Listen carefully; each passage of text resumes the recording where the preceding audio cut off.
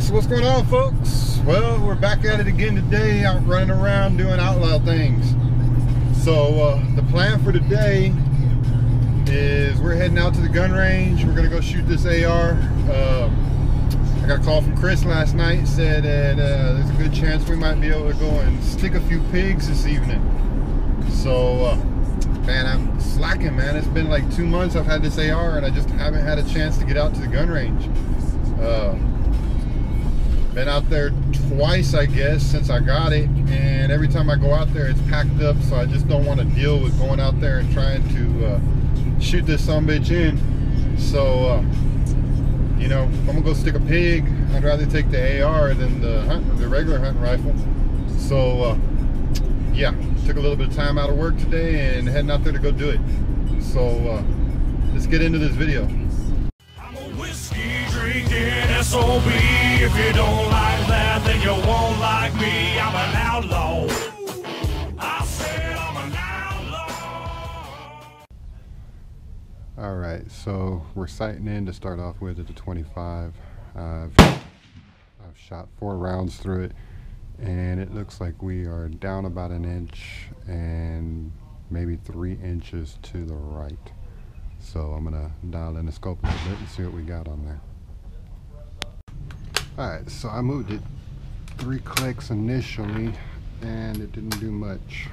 So I moved it 4 more clicks to the right, and let's see what this does.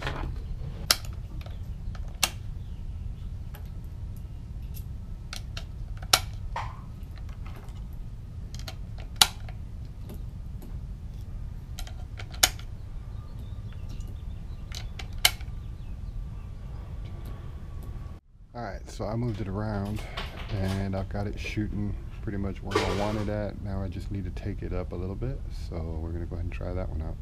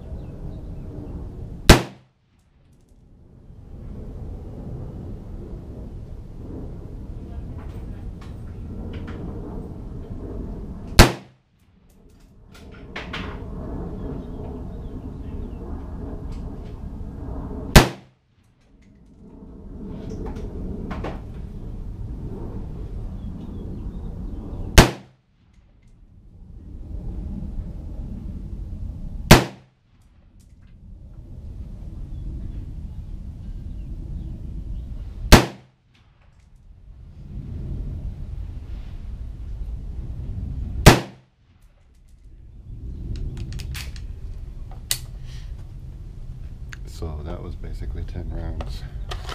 And I would say out of 10, 8 of them were on the orange in the center. So at 25 yards, we're good. Definitely good. I'm gonna be 100% with y'all. I don't feel it needs to have any more rounds shot through it. It's shot on. But you know, the other flip side of the coin is I want to shoot it some more. So I'm gonna run another 10 rounds through it. That's basically, let's see, 30, 60. It's basically 90 rounds I'll have run through it. So yeah, I'm gonna go ahead and do it. All right, so we basically shot this video over here at Bracken gun range. It's just a little hole in the wall gun range in Bracken, Texas, which for those of you that don't know, it's basically on the far north side of town. Bracken is, if you follow Nacogdoches outside of 1604, you basically run into Bracken right before you get to 3009 and all that kind of stuff. So like I said, it's just a little hole in the wall gun range, old school mom and pop spot, and came out here and shot roughly about 20, 40, 60, between 60 to 80 rounds through it. And I would say the last 40 shots were probably, you know, hole on top of hole. So I'm pretty content with it. Have y'all with me for a little bit longer.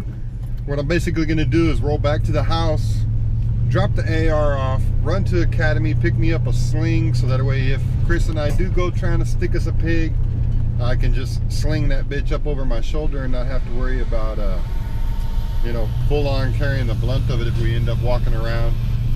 Pick up another box of shells, and then when I get back to the house, I'll get back with y'all on camera, and I'm gonna do a walk around on the gun.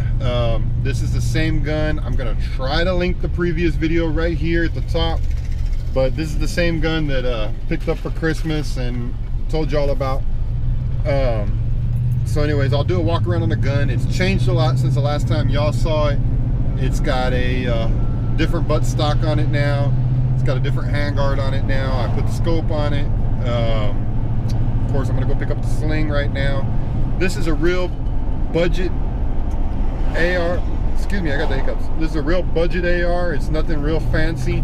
I think at this point, with handguard change, stock change, scope, and the price of the gun, I'm maybe in at about $650 on the gun.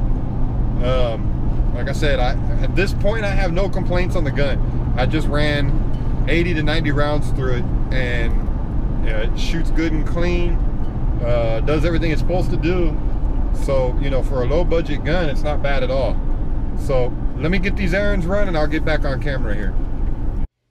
All right, folks, like I said, I'm back from Academy. I'm back from buying the little stuff that I needed to pick up to get ready to go. And like I said, I would go and do a walkthrough on the gun, basically what it is, what's changed, and so on and so forth from that previous video. So I guess we'll start off with first is this was our handguard that came with the stock Oracle DPS, and you know, very lacking, very, yeah. I switched it out with a big box store, basically Mission First Tactical handguard. There will be links to all this stuff down in the description. I switched that out, give it a little bit sleeker look, a little bit more, you got the holes here that you can add rails to, stuff like that. In the rear, I was looking for a Mission First Tactical Minimalist buttstock, and just couldn't come up with anything that I liked. I couldn't find one. Was doing all the shopping right after Christmas. This is the Stalker, and this is the Mission First. Well, it's not Mission First actually. It's, see if we can get the glare off this. It's Chaos Weapon Systems. I picked it up at a gun show. Same thing. I'll link everything there. I'll have his website. It was quite a bit cheaper in price, and the quality was a lot better than the Mission First Tactical, so I couldn't go wrong there. Scope was just a cheap little Amazon pickup, but even though it was cheap, I was really excited with it. It's got crosshairs, illuminated crosshairs, and you got choices between red, green, blue. You've got a level 1, level 2, and level 3 illumination on each color. And then because this AR will be used as well as for hunting and self-defense or home defense, we've got laser set up on it. You see it shining through the fish tank there. I went ahead and put a laser on it so that way if need be, Melissa was home alone or whatever and she needed it to, somebody come through the front door, all she's got to do is basically hit that laser and let the damn gun eat. So like I said, I'll leave a link to that scope in there. It's got a sight built in on top, like an iron sight with a fiber optic, picks up light, top bar on it. To me, the sight up on the top kind of feels iffy. When I was at the range a little while ago trying to shoot it with it, it completely covered up the target at 25 yards. So, you know, you just basically were lobbing around. So I really didn't get much of a feel for how it does whatever. We rolled out to Academy earlier and I picked up one of these XTS Extreme Tactical Sports 1-point quick detach sling, and yeah, the price was okay on it. It was $14.99, but in my opinion it was junk. It's made for, I guess, a Yeti or a Bigfoot or something like that, because Hell, I'm 6'4", and when I put it on the gun hung down by my foot, even on full adjustment. So, you know, that was kind of crap. Another deal that I picked up, not today, I've had it for a while, was this IPROTEC O2 beam, green light with a gun mount and all that kind of stuff on it. It's for basically going to put it on the gun, be able to go out and hunt some hogs, be able to see them in the dark. That pretty much wraps it up, guys. You know, that's basically the rundown on the gun. We finally got a chance to get out to the shooting range and go shoot it. Like I said, I'm extremely happy with it. It's a real cheap investment gun. It's not one of your higher end guns, but it performed just like I would expect it to. With the cheap scope on it and the lower priced gun, you know, you've got target that's probably about this big. You've got your orange line, your orange block around the outside. You've got a white block in the center, and then you got orange dot that's about that size. At 25 and 50 yards, I was basically putting hole on top of hole once I got the scope dialed in. So hell, I put 10 rounds in a spot that big at 50 yards. So, you know, I can't complain at all. The gun does everything it's supposed to do. Definitely the Dpms Panther Arms Oracle is a really good investment if you're wanting a lower end price range wise AR15.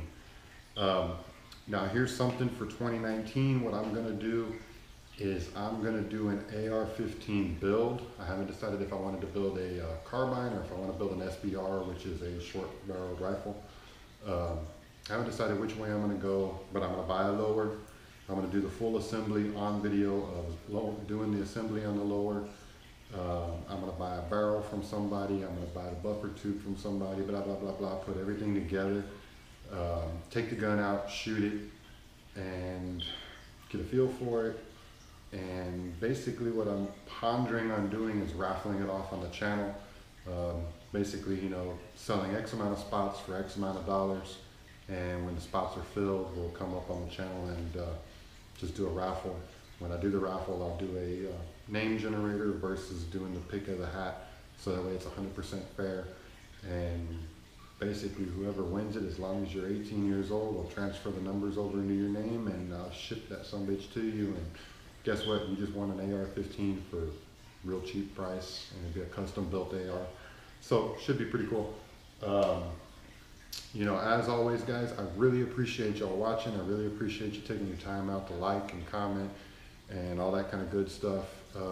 Before we go down here, I'm going to have my Facebook link for the Outlaw TV Facebook page. I'm doing a giveaway right now on the Outlaw Facebook page, and all you've got to do to get in on the giveaway is basically like the page, share the post, and tag at least one friend in it. So go check that out when you get a chance. Again, it's right there. But like I said, thanks for watching, you guys. I appreciate it. We got a video over there and a video over there. And of course, as always, hit that bass to win. Hit that bass to subscribe. Thanks a lot, guys. Appreciate it.